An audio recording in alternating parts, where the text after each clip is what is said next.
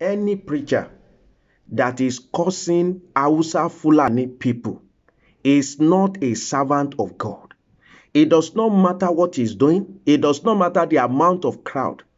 And if you are in a congregation where they are cursing Hausa Fulani people and you are saying amen and you don't walk out of such a place, you are not a Christian. You are not a child of God. People say, no, we are not cursing them. It's the kidnapping that we are cursing.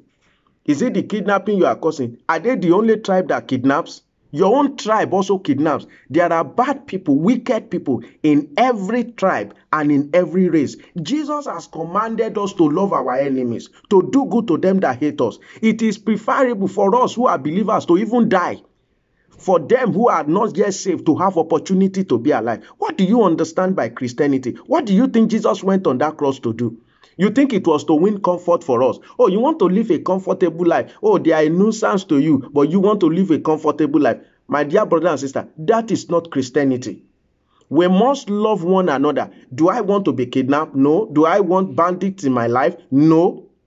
Are there bandits? Yes. Are there armed robbers? Yes. Do they belong to one particular tribe? No. Go to every country, you see people who kill, you see people who maim.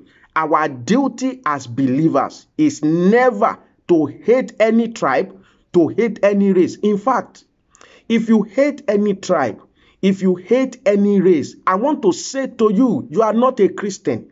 You are not born again. You don't even know God. You may have been going to church for 30 years, for 50 years. If you hate anybody, the Bible says he that hates his brother and claim to know God is a liar.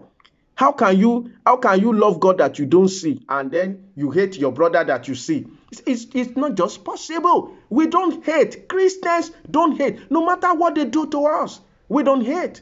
I remember the story of this woman in the United States. Her husband and her daughter was killed by a man they were helping and feeding. They went to court. When they wanted to sentence that man to death, this woman came to plead on behalf of this killer because she's born again. She came to plead and said they should please not kill him. That she had even forgiven him just the way Jesus forgave her. You see, that is Christianity. I'm not saying it is easy, but we have the grace of our Lord Jesus Christ to be able to do all things. We must love everyone.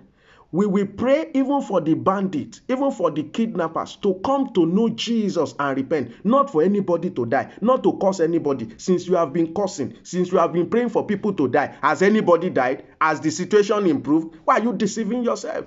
Unless we live by the teachings of our Lord Jesus Christ, we are not Christians. God bless you.